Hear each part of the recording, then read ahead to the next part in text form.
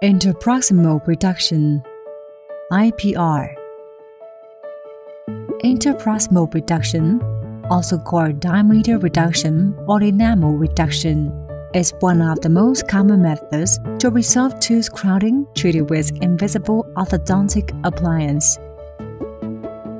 IPR means that the dentist uses handheld abrasive strips, diamond dental burr, abrasive discs, etc.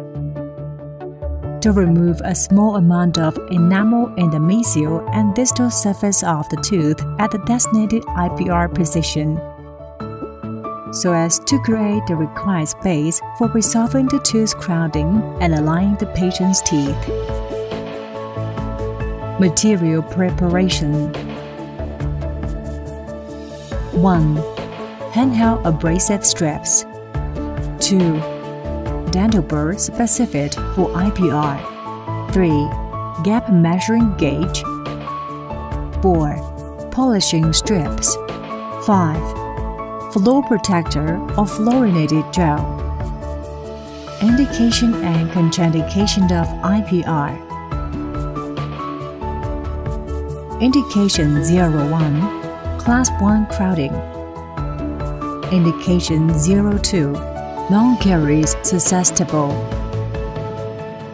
Indication 03. Shovel-shaped teeth. Indication 04. Bottom index discrepancy. Indication 05. Black triangle between teeth. Contraindication. Susceptible to dental caries. Caloric stimulation sensitive teeth. Class 2nd or Class 3rd clouding. Microdontia. Matters needing attention in the treatment of invisible orthodontic appliance. Matters needing attention. 1. Use a special apparatus to take IPR. Matters needing attention. 2. Care should be taken to protect the patient's soft tissue during IPR. Matters needing attention. 3. Teeth with poor adjacency need to be taken IPR at the most convex point of the adjacency surface rather than at the contact area of the teeth. Matters needing attention. 4. Finish the polishing and fluorination of the IPR teeth. Usage of handheld abrasive strips. Handheld abrasive strips are suitable for the tooth enamel reduction with less or equal to 0.2 mm and should be gently inserted between teeth. Usage of handheld abrasive strips. Firstly, slice with a thin abrasive strip and then a thick abrasive strip, so as to reduce the stimulation for periodontal ligament. Use with both hands to remove enamel in the labial direction. Usage of handheld abrasive strips. Use a specified gap gauge to measure the space after IPR. Usage of specified IPR dental burr. Dental burr kit specified for IPR. Polishing burr for adjacent anterior teeth. Polishing burr for adjacent posterior teeth. Glaze trimming burr. IPR dental burr for adjacent anterior teeth.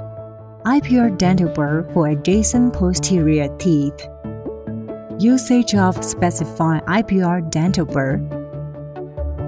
IPR dental burr is generally used for removing more than 0.3 mm of teeth enamel.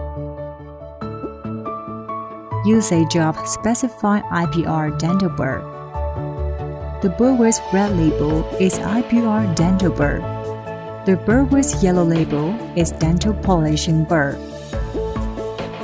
Usage of specified IPR dental burr.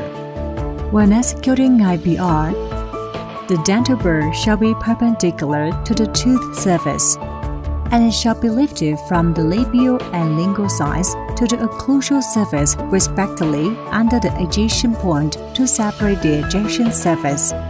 Operate gently to avoid the subgingival staped structure. To prevent the formation of funnel-shaped adjacency, dental burr should be avoided to be vertical with the occlusal surface when executing IPR. The amount of IPR should be 0.1 mm less than the specified amount, leaving room for trimming and polishing. Usage of axial surface trimming dental burr. After IPR, the special axial surface trimming dental burr shall be used to repair the shape of the tooth, restore the shape of tooth and the abduction gap. Usage of dental polishing burr. After IPR, polish the tooth surface with dental polishing burr. The polishing method is the same as that of IPR. When polishing, apply slight force to avoid excessive IPR. Demonstration of IPR operation. The following part demonstrates the IPR operation of 0.6 mm between teeth 44 and 45 on the model. Demonstration of IPR operation. Choose posterior IPR dental burr. 2. Keep IPR dental burr perpendicular to the buccal surface of the tooth.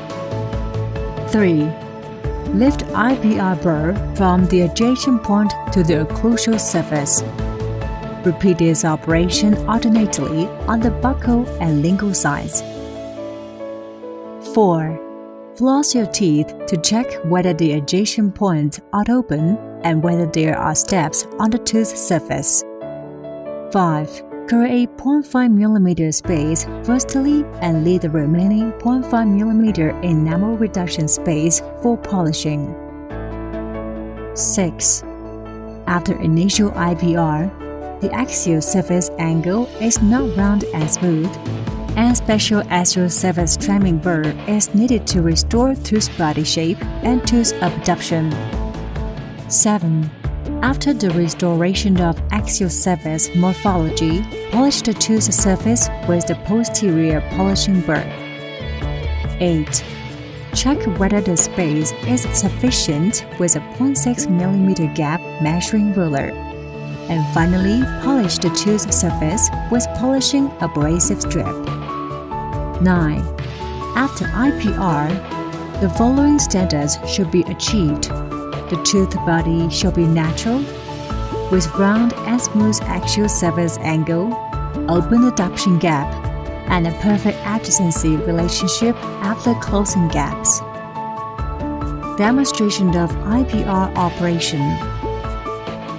After IPR, the tooth surface shall be fluorinated.